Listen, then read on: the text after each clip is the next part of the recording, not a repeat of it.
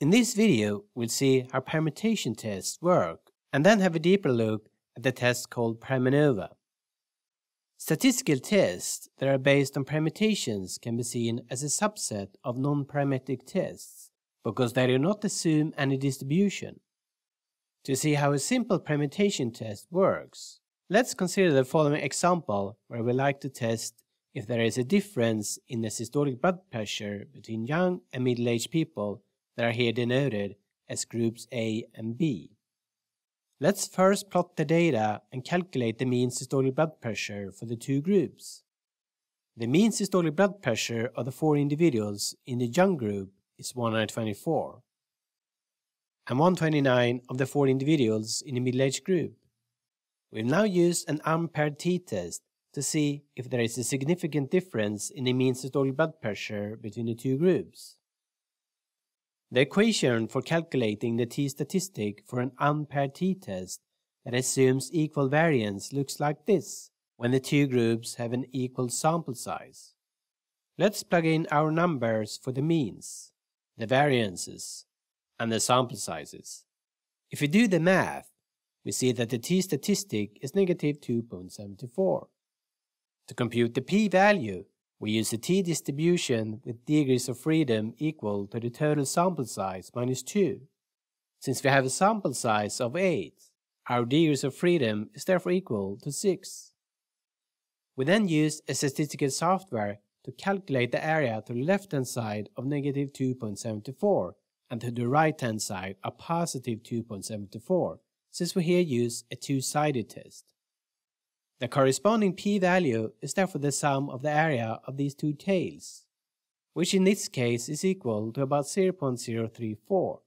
This value represents our p-value.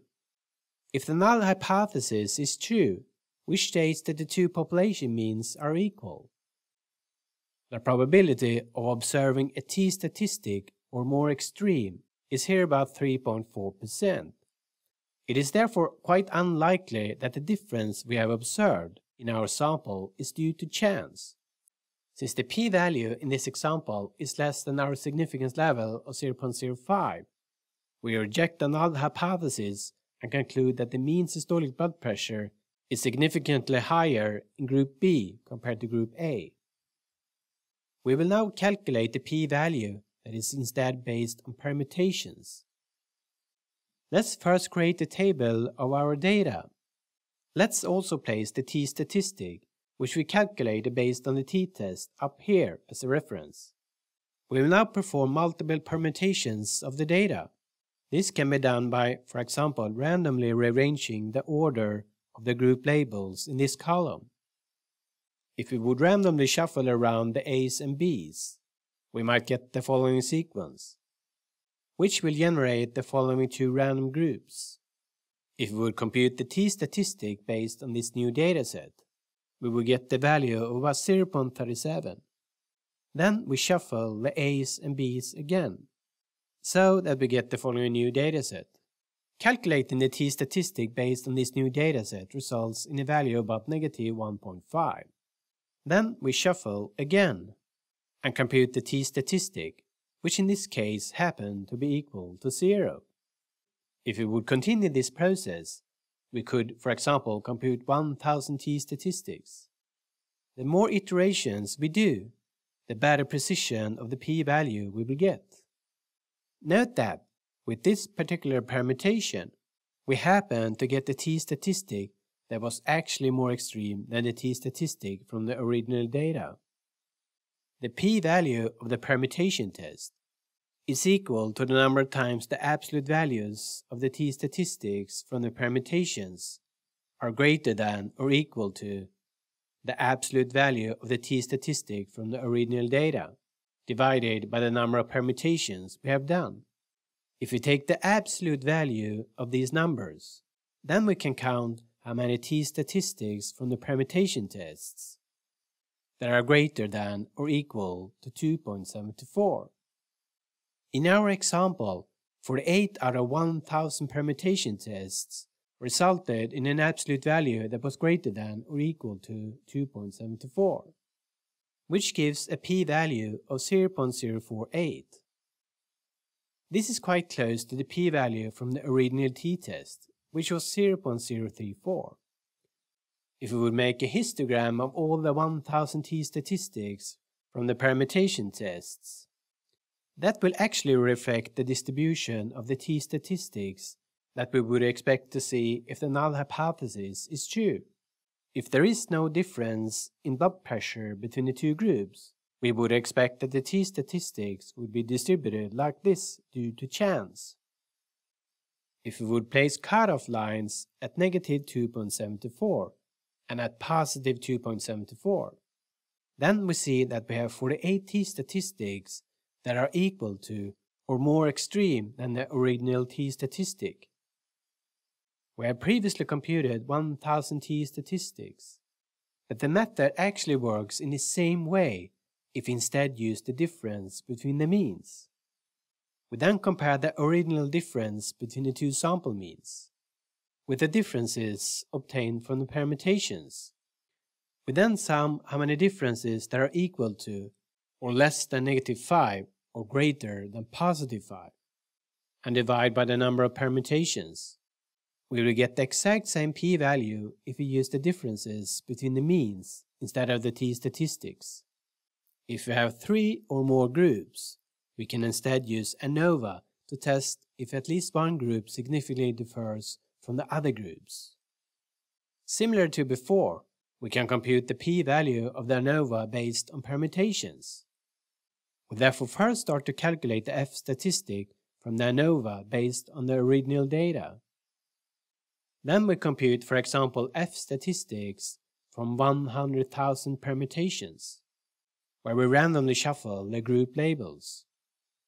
The p-value is then simply the proportion of f-statistics from the permutations that are larger than or equal to the original f-statistic from the ANOVA.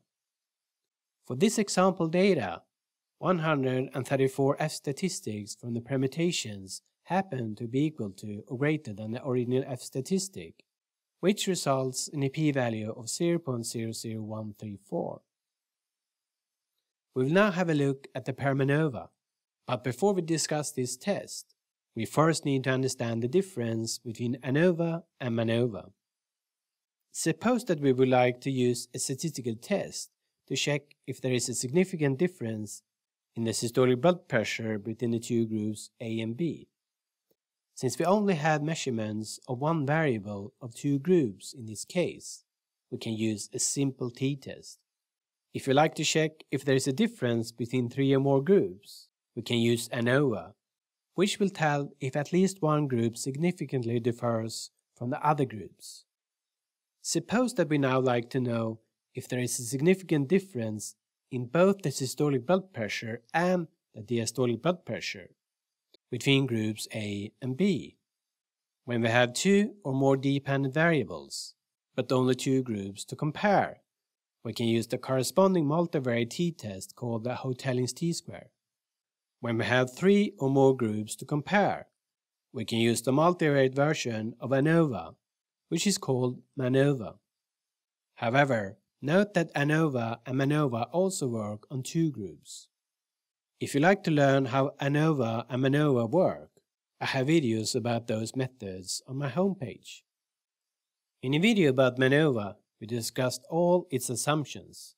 One problem with MANOVA is that it relies on several assumptions that might be hard to fulfill. Permutational multivariate analysis of variance can be seen as the non-parametric alternative to MANOVA. PERMANOVA can therefore be used if we do not fulfill the underlying assumptions in MANOVA. However, PERMANOVA still assumes that the two groups have about the same spread or dispersion in the data, but the test is quite robust to differences in spread, especially if the groups have equal sample sizes. PERMANOVA is often used on count data, which is usually highly skewed and might contain lots of zeros. Suppose that we have the following dataset where we like to see if there is a significant difference in the diastolic and the systolic blood pressure between groups A and B. If we plot the data, we can see that the two groups are quite separated.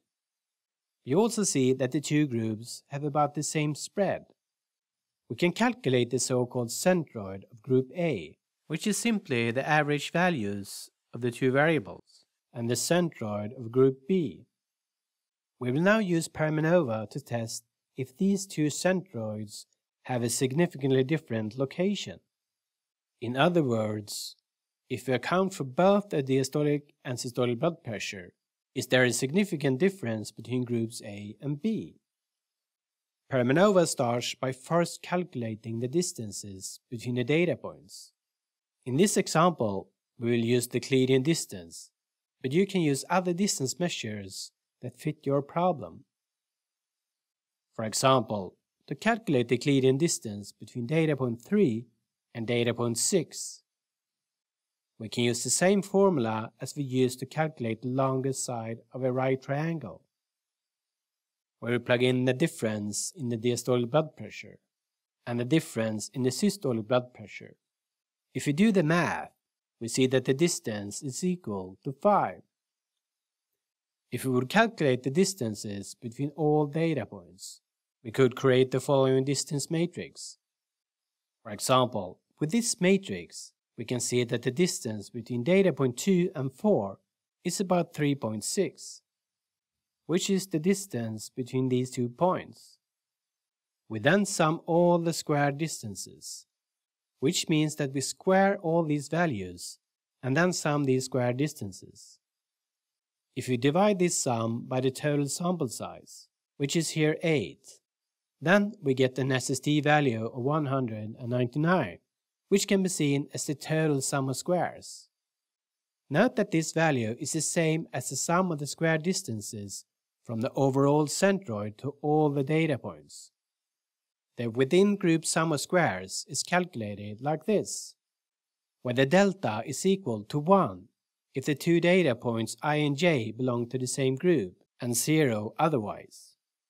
This basically means that we only sum the square distances between the data points in group A and add that to the sum of the square distances between the data points within group B.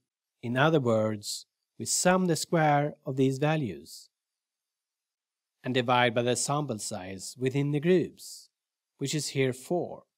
That will give us a within group sum of squares of 42.5. Note that this value is the same as the sum of the square distances from the group centroids to all the data points within the corresponding group. The between groups sum of squares is simply the total minus the within. We can then calculate the approximate F statistic like this, where P is the number of groups we have.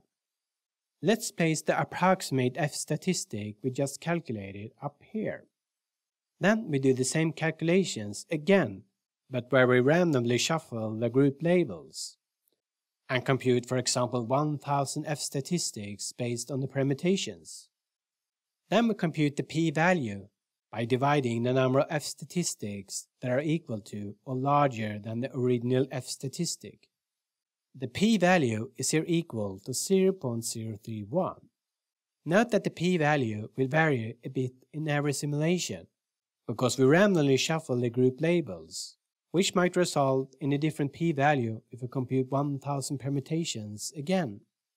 Since the p-value is less than the general significance level of 0.05, we can conclude that group A is significantly different from group B when we account for both the diastolic blood pressure and the systolic blood pressure.